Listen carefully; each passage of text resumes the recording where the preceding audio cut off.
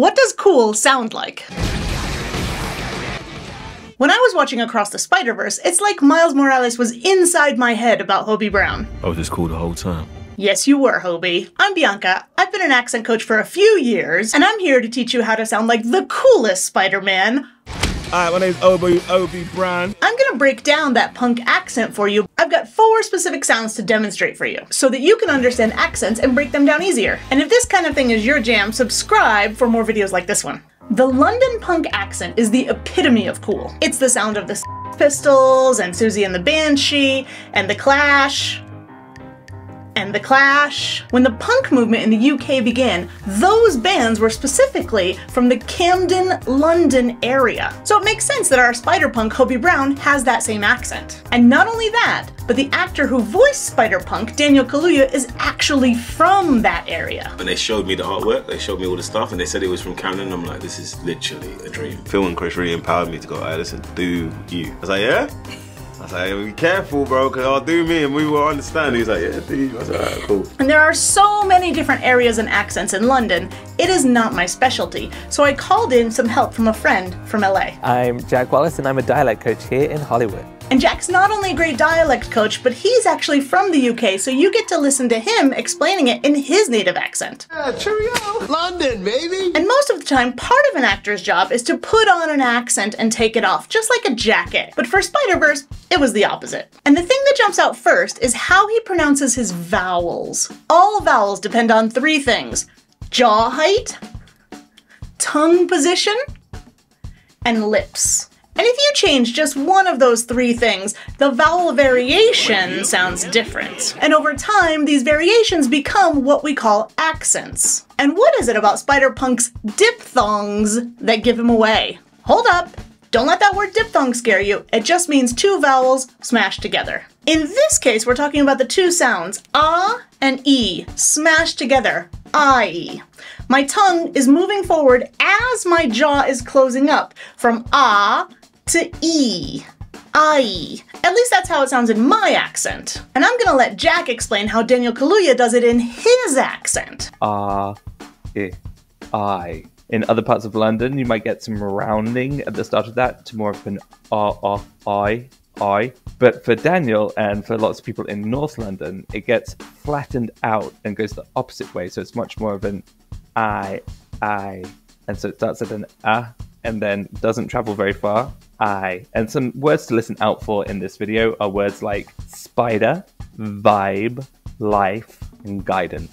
Now let's hear this in action. Pay attention to your jaw and your tongue as you're shadowing Daniel. What did the fans feel Spider-Punk's like? Spider-Punk's like? Spider-Punk's like? So it's really taking it in, taking in that vibe, taking in that vibe, taking in that vibe. Jamie Foxx has just been really like amazing in my life and in my life and in my life, and like giving me like guidance. The next one is a really famous sound in English that you might want to practice because it's not in most languages. It's all in the name. Glottal stop. Glottal stop. You explode the air by stopping your glottis. We call those plosive sounds. But let's get there by starting with another plosive that you probably do have. Say k as in kick or g as in go. You can feel the back of your tongue making contact on that soft part of your palate, the velum. K, g, k, g. So to get to a glottal stop, you need to feel that contact even farther back than a k or a g. Stop the air like you're saying, uh-oh. Uh-oh. Uh-oh. Uh-oh. You might feel a tightening in your throat. You're stopping the air and the sound. Let's practice a few times. Listen to how Daniel says his final T's in this interview. He glottal stops them. But then the first time I met him, us scatting. It's not a problem, is it? It's not a problem, is it? It's not a problem, is it? Did you catch that? Jack's gonna review it for us. One of the things that Daniel does here is he puts in a couple glottal stops to make the fluency strategy easier. Met him instead of met him. Scatting instead of scatting. And not a problem instead of not a problem. Quiz time! Ask me anything. Listen to Hobie introducing himself. And let's see how many glottal stops you can catch and copy. Alright, my name's Obi Brown.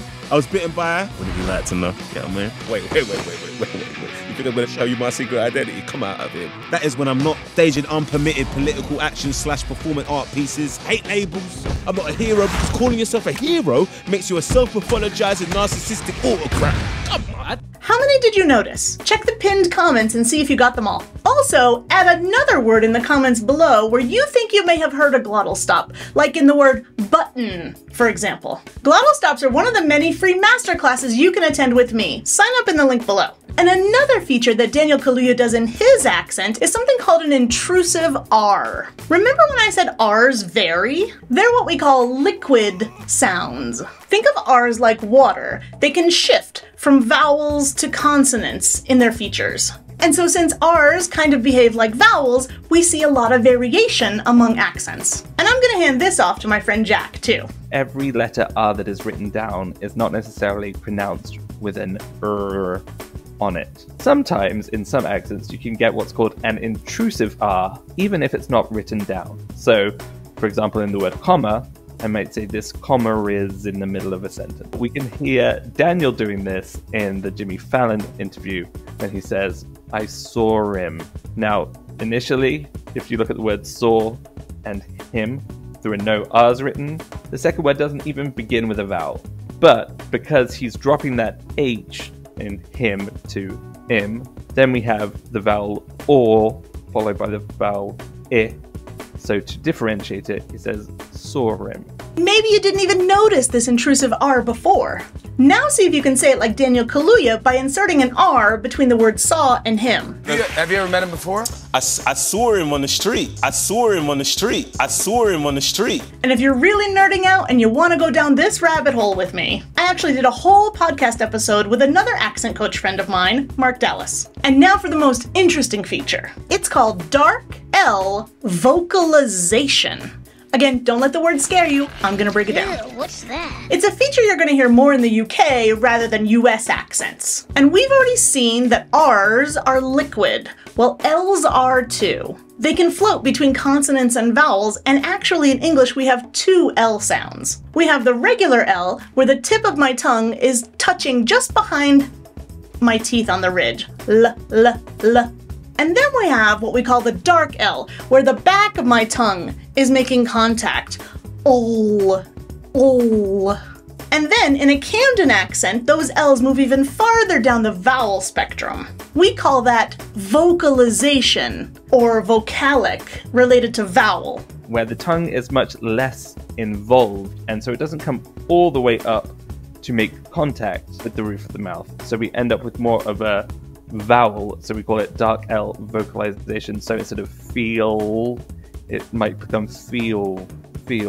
There's some lip rounding that can occur, and some people hear it almost as a W rather than an L as well. So you get feel instead of feel, but feel. See if you can mimic Daniel Kalyuua saying these three words. What did the fans feel? It's been really like incredible.